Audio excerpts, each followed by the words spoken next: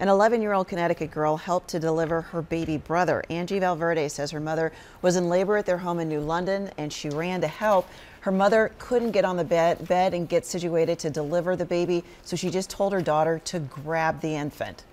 He fell and I was like grabbing like right here, the head was like here.